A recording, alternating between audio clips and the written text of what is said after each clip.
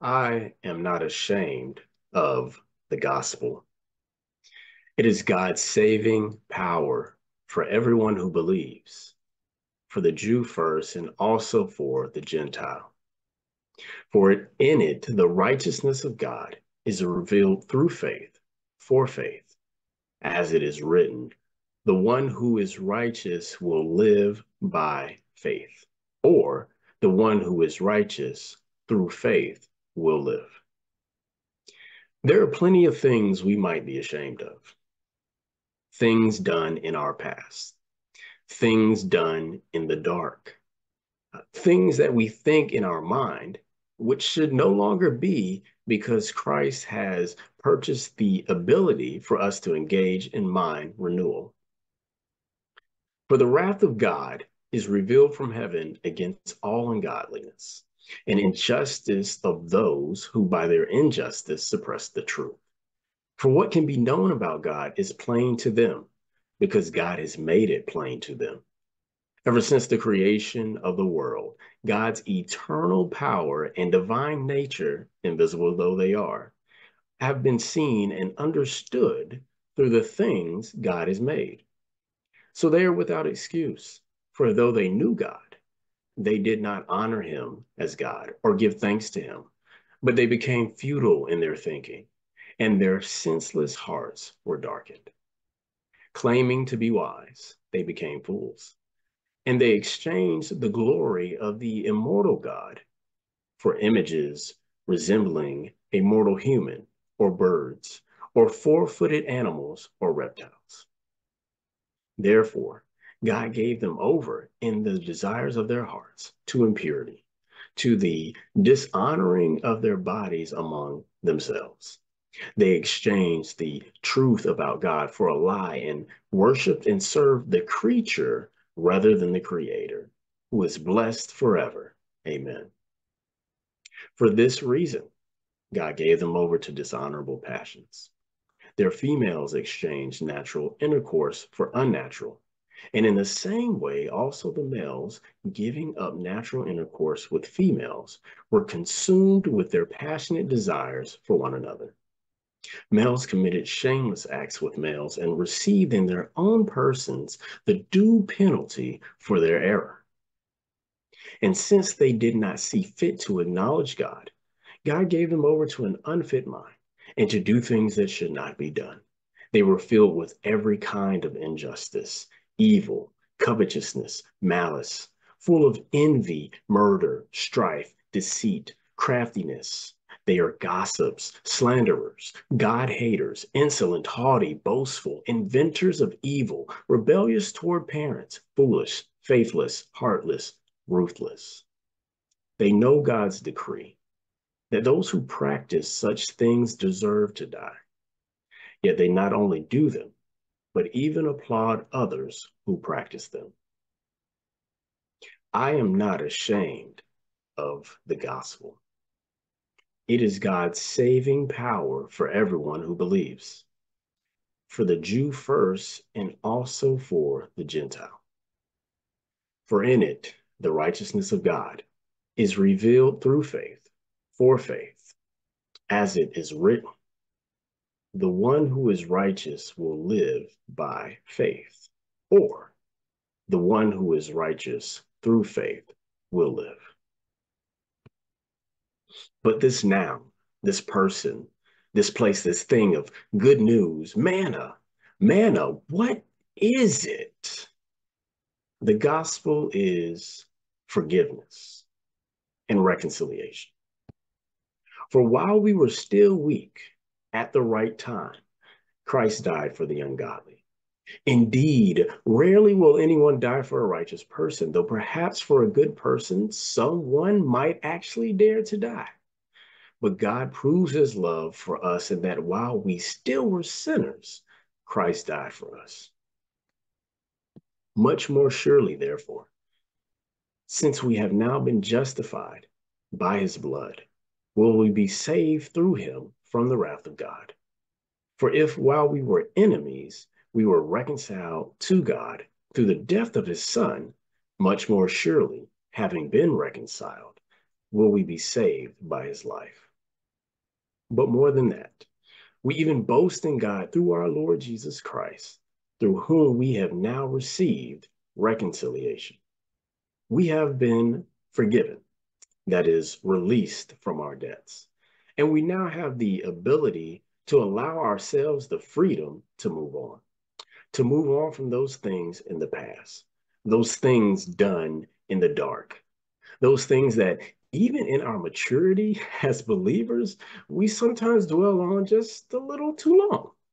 The freedom to move on from shame, move on from fear, and to move on from guilt.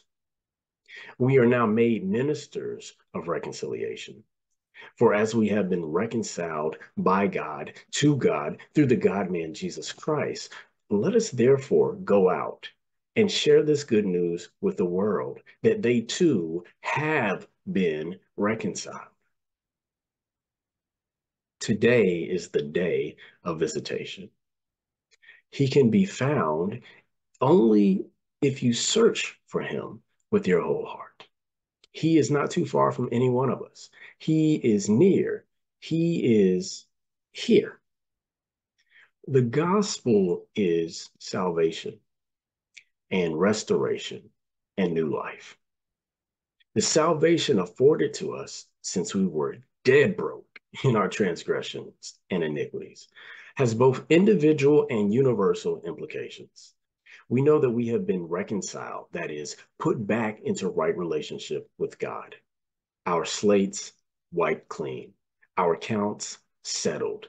Who we used to be, dead, gone, buried. Some describe this transaction with the words paid in full.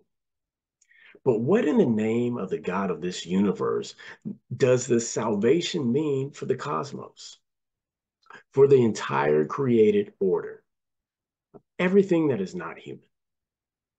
In Hebrews 9:28, it reads, Christ, having been offered once to bear the sins of many, will appear a second time, not to deal with sin, but to save those who are eagerly waiting for him. He, Jesus, as stated in Acts chapter 3, verse 21, must remain in heaven until the time of universal restoration that God announced long ago through his holy prophets. We await the return of Christ as creation waits for us to step into our destiny, which shall then bring about the restoration of all things. We stand, like the prophet Jeremiah, at the crossroads of life, looking for and being led back to the ancient paths, those ways of old, that time and place where we find rest for our weary souls. We embrace our consummated wholeness, knowing that the Lord is not simply putting broken pottery pieces back together with glue, painting over the cracks and fractures with gold, as is done in the ancient Japanese art form of kintsugi, as beautiful as it may be. He has, in fact, already made us new. We have new life. We receive a new nature. We are a new creation. We breathe and bring the freshest of air as heirs of the King. We are his children, for in him we live and move and have our being. The gospel is a message of love, grace in action, a powerful force.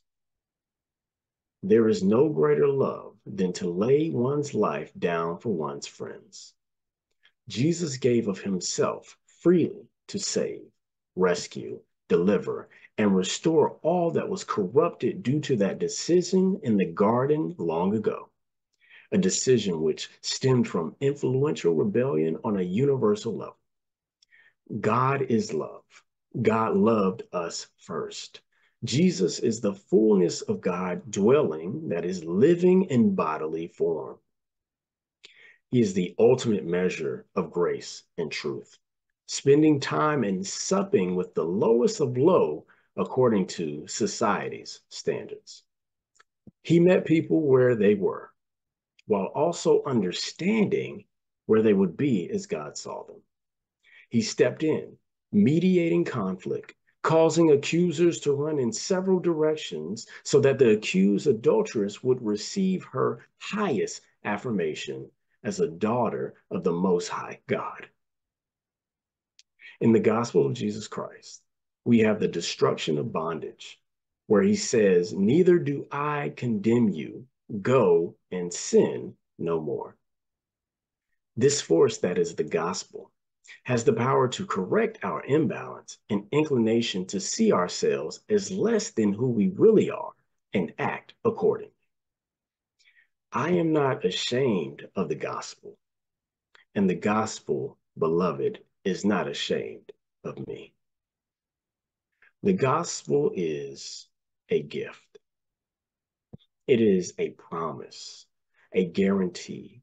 For us to understand the gospel as a gift, promise, or guarantee, we must first ask ourselves a question. How did we get here? And more importantly, why do we need it? The gospel, that is. Why do we need the gospel? Hey, Dad. Hey, what's up, Sonny? Can you tell us the gospel again? Of course I can. All right, you guys take a seat. But this time, start all the way from the beginning. All right, I'll start all the way at the beginning, just for you. At Genesis. You ready? Okay. God created man and gave him his commandment. Sat him in his garden with everything he planted. Said, "This is all yours, son. Want it, you can have it. All except for this one, cause that one's just for daddy."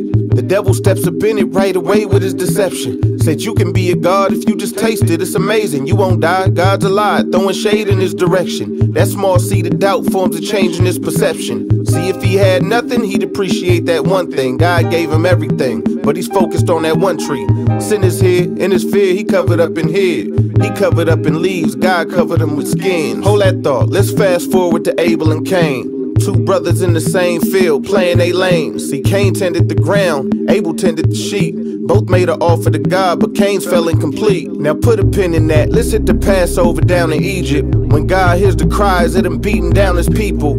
Israel's enslaved, Pharaoh saying they ain't leaving. Moses tells him God said it, but he still ain't want to free him. So God tells Moses, "Here's the plan, pay attention. Tell my people they gon' need a lamb without a blemish. One day you gon' get it, but for now you just kill it, take it home, smear its blood on the doorpost of the entrance." See, Israel's my firstborn and Israel's been taken. If he don't let my son go, his son ain't gon' make it. The penalty is death and I'm coming for the payment. Those covered in that blood will be the only ones escaping. Now let's go back to Abraham, mobbing with his son Isaac. Faith isn't faith until it's tested, so God tries him. Said, "I know how much you love your son, go and sacrifice him." So Abe walks him up the mountain, straps him down and ties him. He doesn't really understand it, but he has faith. He know that God's good, so it's commanded. He's grabbing his blade. As he goes to stab him, the Lord yells, "Wait!" He looks over, and God sent the lamb in his place. Let's take a quick pause now before we get to Jesus, cause none of this will click until you see just why we need him. The word of God says the wages for sin is death. So if sin is how you work, then death should be the check.